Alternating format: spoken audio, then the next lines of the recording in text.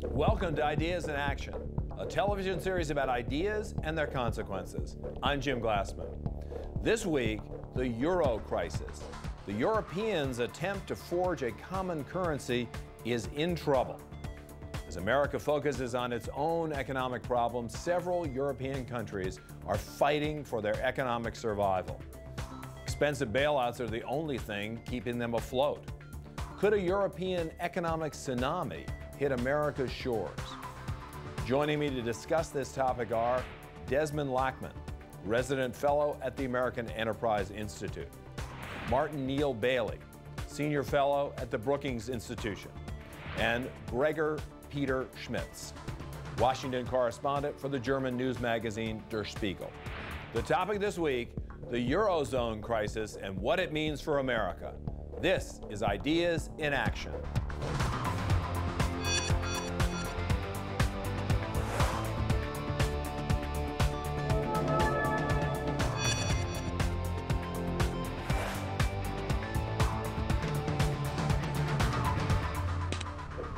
Welcome, gentlemen. Gregor, it was about a decade ago that the euro was born, and there were naysayers, certainly, but the euro has stood up pretty well until recently. Why is it now on the verge of collapse? Well, I think bailout fatigue is a nice way to put it if you look at it from a German perspective. Germans were very reluctant to introduce the euro, as you already mentioned, to give up the Deutschmark. But then for a while, it seemed like a real success model, and actually the German export-driven economy profited immensely from the euro, and that is something that is sometimes not communicated clearly enough in the current debate.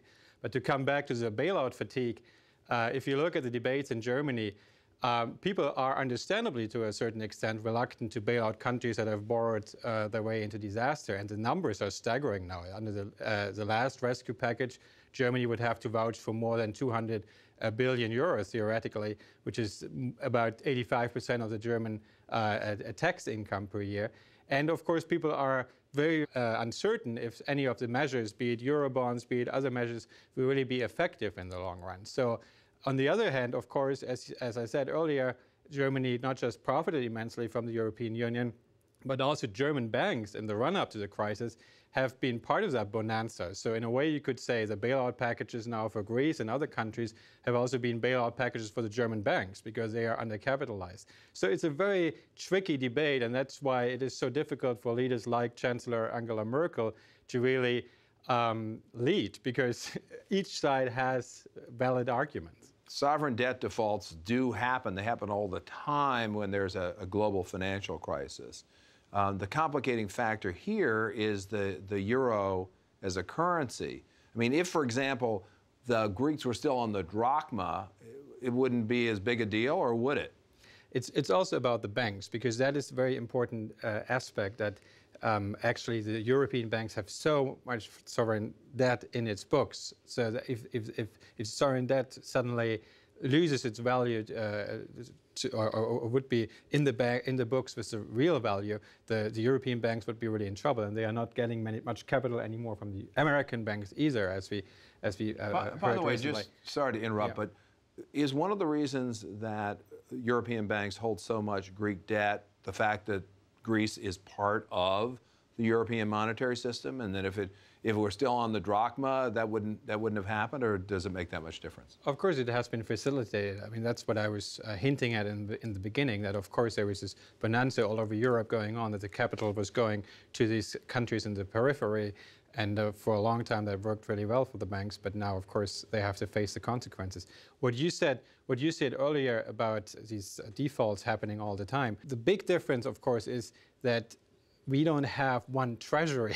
We have 17 different treasury departments in a way. So to make this next step, to come to an agreement on an European fiscal authority in a way, and that is something that the Germans, the French, and the others are working on now. This is much harder even than any bailout. The debates about that are much harder than any bailout, and it's very tricky. It's also tricky if you compare it to the US Treasury, for example. The US Treasury doesn't have to bail out California or different states or so. So it's a huge responsibility now to create that fiscal authority that theoretically would have then to bail out countries like Greece, or even much larger countries. Italy has 6 times that of Greece, so it's a much larger number. We did an interview with George Soros, who obviously knows a thing or two about currency speculations, and that was one of the first things he said as well, that he is reminded of 2008 and of Lehman Brothers, and particularly of that capital shortage that might make really turn that into a global crisis, obviously. What about the solution or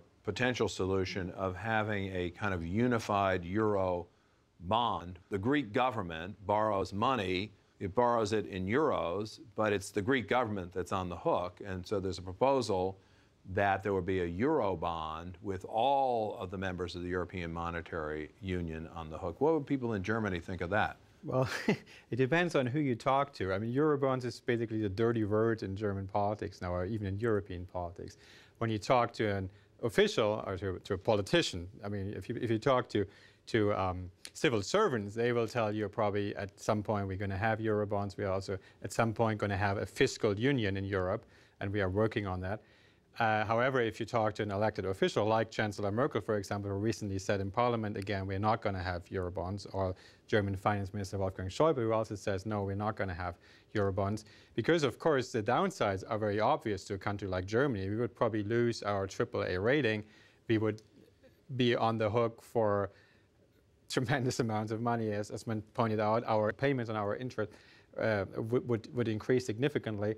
But yeah, probably that is one of the solutions that is discussed, but it is so hard to communicate in Germany. It's so hard to, it's not just in Germany, but also in some of the other countries that will be affected. Gregor, you want to say something? And it could actually undermine the willingness of some of the countries to really be serious about cutting expenses now, because they will still think, well, there's still this other solution out there at some point, and that will affect the markets or the anticipation of the markets as well. Do you think the euro has failed? The euro itself was an economic idea, but also a political idea. Exactly. I mean, we talked about the initial resistance in Germany and some other countries, but then after a while, of course, people realize, oh, I can travel to any country in Europe now, or in the Eurozone, and I don't have to exchange money anymore. It's great. It's an achievement or so. So it became more popular.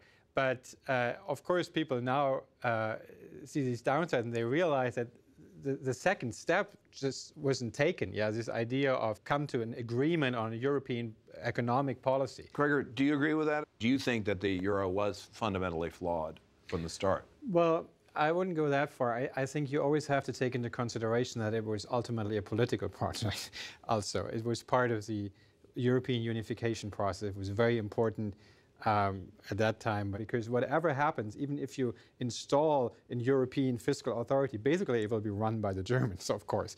And that will lead to even more animosity, because as you know from your time at the IMF, it's not very unpopular if you dictate other people what to do with their money, what to do with their households, what to do with their people ultimately. So that is a huge problem. What Marty said is exactly right. That's why it's so much harder in Europe to introduce a common currency, because we thought that maybe with the European unification process, it would be much easier to move from, let's say, Finland to Greece, from Germany to Belgium or whatever. But in reality, it is pretty tricky. It is hard, and we don't really have that European public sphere yet that some people were dreaming about at the beginning of the unification process. And one of my priorities is trying to figure out an action plan for what we do if there's a failure in Europe. And obviously, that's not something you do in public, but it's something I think that should be being done.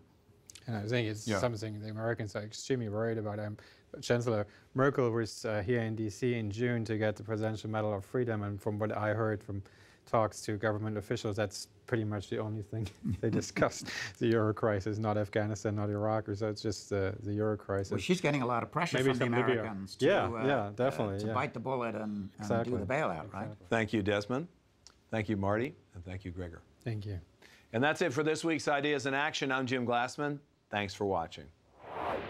Keep in mind that you can watch Ideas in Action whenever and wherever you want. To watch highlights or complete programs, just go to ideasinactiontv.com or download a podcast from the iTunes Store. Ideas in Action, because ideas have consequences.